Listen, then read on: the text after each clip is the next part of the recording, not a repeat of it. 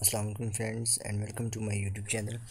So last video में हम जो अपवर्ड कोलाइडर है उसके बारे में बात कर रहे थे। अगर अभी मैं इस गेम को प्ले करूं तो आप देखते हैं कि जो करेक्टर है हमारा वो नीचे आके जो बर्ड हमने ऐड किया इसके साथ कोलाइड होता है। तो कोलाइड होते ही इसकी जो ग्रेविटी स्केल है वो दोबारा से -1 हो जाती है, जिसकी वजह से जो करेक्टर है हमारा वो ऊपर की तरफ जाता है, क्योंकि ग्रेविटी पॉजिटिव होगी तो ये नीचे की तरफ आएगा और ग्रेविटी पॉजिटिव नेगेटिव होगी तो ये ऊपर की तरफ जाएगा। मगर अब आपने देखा कि ये ऊपर जाके एक जगह पे स्टिल रुक गया। तो अब जैसे ही ये ऊपर जाए हमने इसकी ग्रेविटी को दोबारा से +1 करना है ताकि ये दोबारा से नीचे आए, क्योंकि जो हमारी गेम है उसकी मैकेनिक्स कुछ इसी तरह से। तो आप गेम को प्ले स्टोर से डाउनलोड करके उसको खेल के चेक कर सकते हैं कि जो गेम है उसमें हम किस तरह से जो करेक्टर है उसको मूव करते हैं। तो यहाँ पे मैं इसको स्टॉप करता हूँ और यहाँ पे मैंने एक अपवर्ड कोलाइडर लोअर कोलाइडर जो था उसी को डुप्लीकेट करके अपवर्ड कोलाइडर आप देख सकते हैं कि यहाँ पे लगा दिया, और इसको जो टैग है वो अपवर्ड का टैग भी हमने दे दिया है। तो अब हम यहाँ पे अपने जो प्लेयर का स्क्रिप्ट है जो कि हमने अपने कैट या डॉग के ऊपर जो कैट के ऊपर जो स्क्रिप्ट लगाया, तो कोलिजन के अंदर अब यहाँ पे हम चेक कर सकते हैं कि इफ़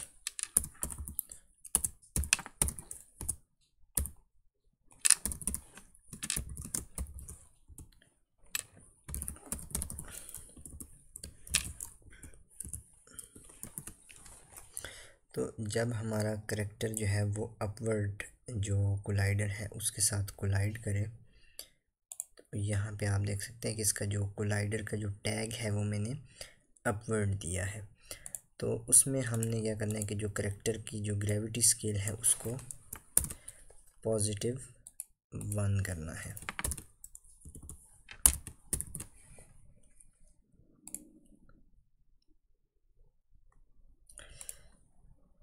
तो मैं इसे अब प्ले करता हूँ।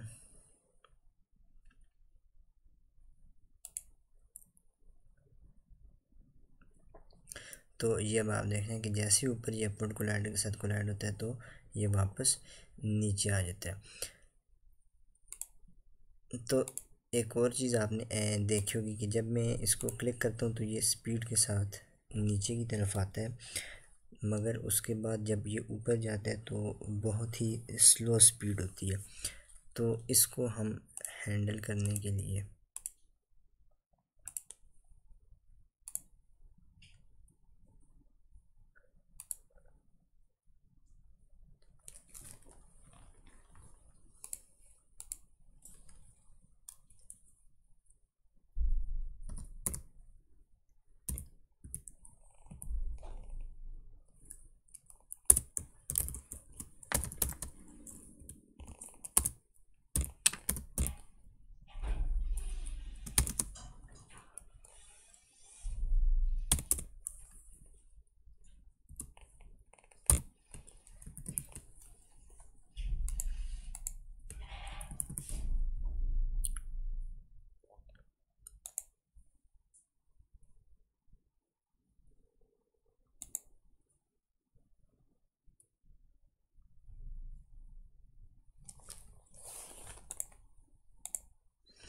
तो हमने बेसिकली क्या किया कि यहाँ पे इसको जैसे ही जो कोलाइडर है हमारा जो प्लेयर है वो बर्ड के साथ कोलाइड करता है तो हमने क्या किया कि इसके ऊपर दोबारा से फोर्स ऐड कर रहे हैं अपवर्ड की तरफ ताकि ये स्पीड के साथ ऊपर जाए।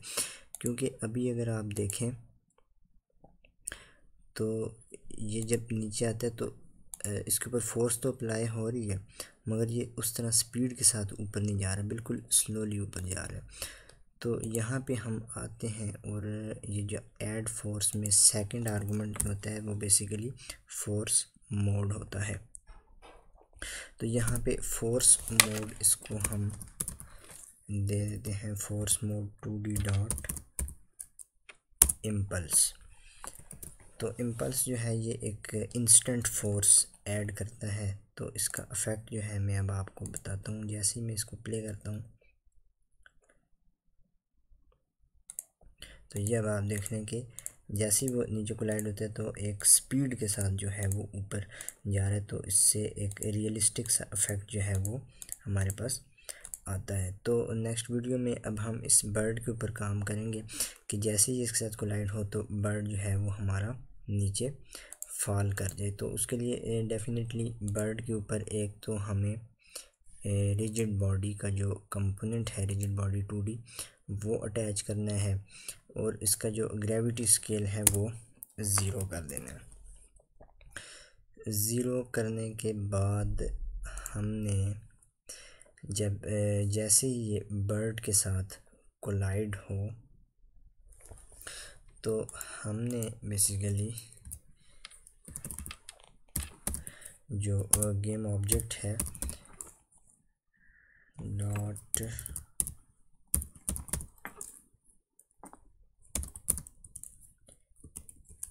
Gate component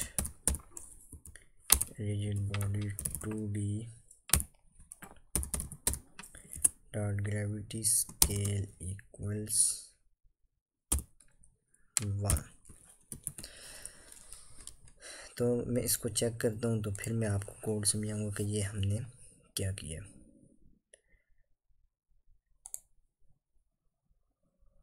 There is no rigid body attached.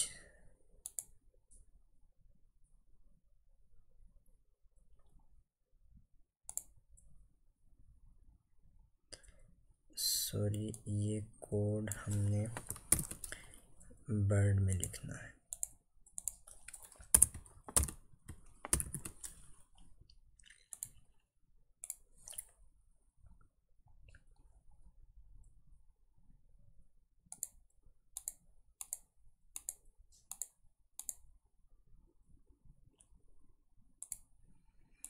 तो ये काम नहीं कर रहा तो इसको देख लेते हैं हम।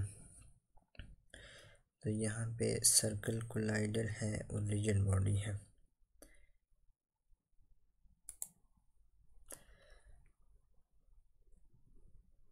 अच्छा, तो एक्चुअली ये आपने देखा कि ये जो वाइट बर्ड है इसके ऊपर रिजिड बॉडी का कंपोनेंट अटैच है और इसका ग्रेविटी स्केल भी +1 है। तो ये नीचे की तरफ फॉल क्यों नहीं कर रहा? क्योंकि जब भी अगर रिजिड बॉडी जो है उसकी ग्रेविटी जब पॉजिटिव होती है तो वो डाउनवर्ड फॉल करती है, मगर ये जो हमारा बर्ड है वो फॉल नहीं कर रहा। वो इसलिए क्योंकि आप देखें तो यहाँ पे हमने एक और कोलाइडर जो है वो लगाया है, लोअर कोलाइडर।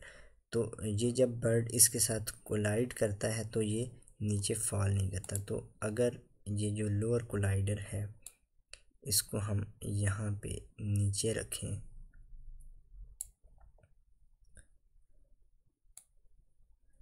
थोड़ा सा,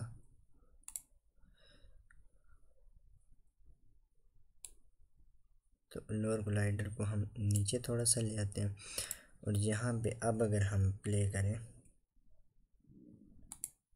तो अब आपने देखा कि जो हमारा जो था बर्ड वो एकदम से नीचे की तरफ गिरा था। तो इसके साथ एक और मसला जो था वो आपने देखा कि जैसे ही इसके साथ हमारा जो कैट है वो कोलाइड होती है तो कोलाइड होने के बाद वो थोड़ा सा नीचे की तरफ जाती है। तो इस चीज़ को फिक्स करने के लिए जैसे ही हम इसको बर्ड के साथ कोलाइड करें तो जो अपनी रिजिड बॉडी की जो वेलोसिटी है उसको हम ज़ीरो कर देते हैं।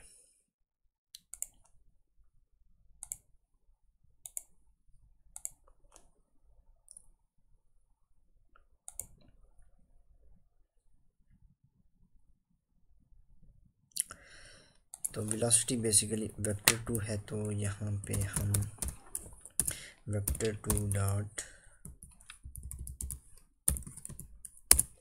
0 इसे इनिशियलाइज कर देते हैं।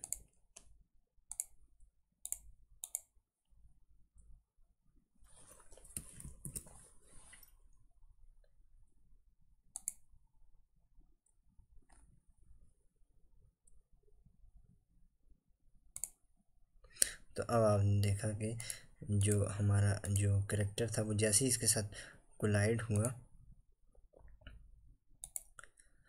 जैसे ही इसके साथ कोलाइड होता है तो उसके साथ नीचे नहीं जाता बल्कि इंस्टेंटली ऊपर आ जाता है, क्योंकि जैसे ही इसके साथ कोलाइड होता है तो इसकी वेलोसिटी जो हमारी है इसकी बिल्कुल ज़ीरो हो जाती है। तो जब वेलोसिटी ज़ीरो हो जाती है तो ये कहीं भी मूव नहीं करता। तो ये आपने देखा कि जैसे ही हमारा प्लेयर जो है वो बर्ड के साथ कोलाइड होता है तो इसकी वेलोसिटी को हमने ज़ीरो कर दिया। मीन्स कि ये जैसे ही कोलाइड होगा उस जगह पर बिल्कुल स्टिल हो जाएगा, ना ऊपर जाएगा ना नीचे जाएगा। फिर नेक्स्ट लाइन में हमने इसकी ग्रेविटी को -1 किया, तो ग्रेविटी -1 किया तो ये अपवर्ड की तरफ मूव करने लग जाएगा।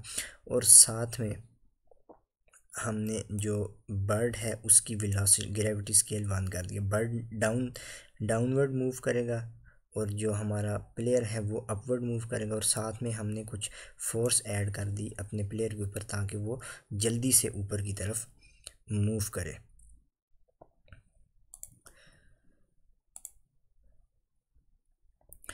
तो ये अब आपने देखा कि जो अब हमारा करेक्टर है वो दोबारा जब कोलाइडर के साथ टच हो रहा है तो ये ऊपर की तरफ आ रहा है।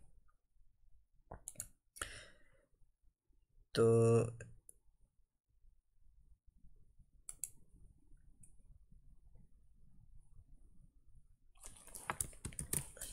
इस चीज़ को हम देख लेते हैं।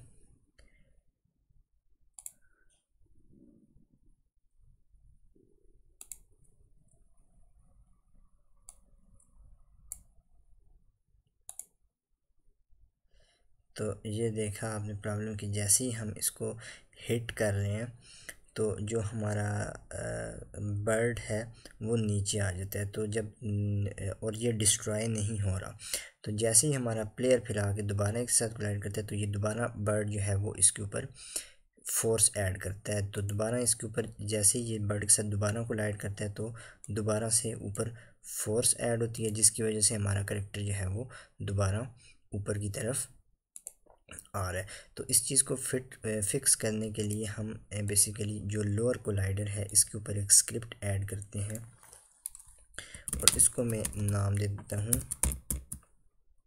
Lower collider. लोअर कोलाइडर और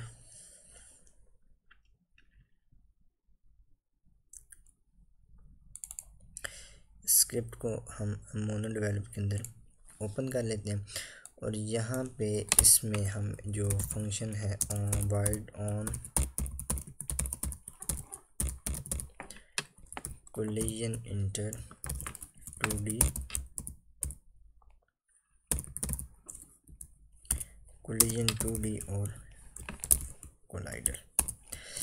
तो इसमें अब हम चेक करते हैं कि इफ़ जो इसके साथ जो लोअर कोलाइडर है इसके साथ अगर जो कोलाइडर है या जो ऑब्जेक्ट है जो गेम ऑब्जेक्ट है उसका टैग अगर बर्ड है तो मीन्स कि अगर तो लोअर कोलाइडर के साथ बर्ड जो है वो कोलाइड होता है तो सिंपली हम डिस्ट्रॉय के अंदर कॉल डॉट गेम ऑब्जेक्ट, तो जो भी कोलाइडर जो कोलिजन का ऑब्जेक्ट है उसके अंदर जो भी गेम ऑब्जेक्ट है उसको डिस्ट्रॉय कर दो जो कि हमारा बर्ड होगा। तो अब जैसे ही बर्ड हमारा लोअर कोलाइडर के साथ कोलाइड होगा तो बर्ड हमारा डिस्ट्रॉय हो जाएगा। तो इसको अब चेक कर लेते हैं यहाँ से प्ले करके।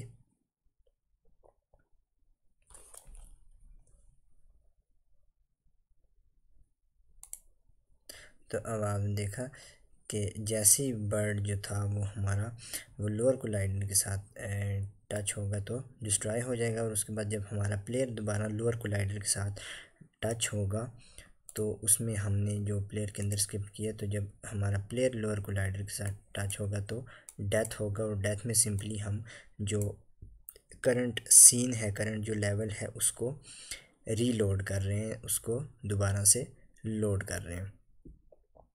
तो यहाँ पे हमारे पास काफ़ी हद तक जो बेसिक मैकेनिक्स थी जो बेसिक फ़िज़िक्स थी गेम की वो कंप्लीट हो चुकी है। तो इसमें अब हमने नेक्स्ट जो करना है वो हम करेंगे कि रैंडमली रन टाइम के ऊपर हम बर्ड्स जो हैं वो ऐड करेंगे यहाँ से, और यहाँ से एक स्पॉन करेंगे बर्ड लेफ़्ट से राइट की तरफ। तो मुख्तलिफ़ बर्ड्स होंगे, उनकी मुख्तलिफ़ स्पीड होगी। तो और उसमें कुछ बॉम्ब्स जो हैं वो हम ऐड करेंगे, और जब हमारा जो प्लेयर है वो किसी बर्ड के साथ कोलाइड करेगा तो उसके ऊपर एक साउंड हमने प्ले करना है, उसके स्कोर्स की कैलकुलेशन करनी है, कुछ पार्टिकल इफ़ेक्ट्स जो हैं वो शो करने हैं। तो इसी तरह जब हमारा प्लेयर डेथ होगा तो उस पर डेथ का साउंड हमने किस तरह से प्ले करना है। तो काफ़ी सारी चीज़ें हैं जो कि हम इस गेम में आगे कवर करेंगे। तो काइंडली इस वीडियो को ज़्यादा से ज़्यादा शेयर करें और लाइक करें, और अगर आपकी कोई भी क्वेरी है तो वो कमेंट सेक्शन के अंदर आप मुझसे पूछ सकते हैं।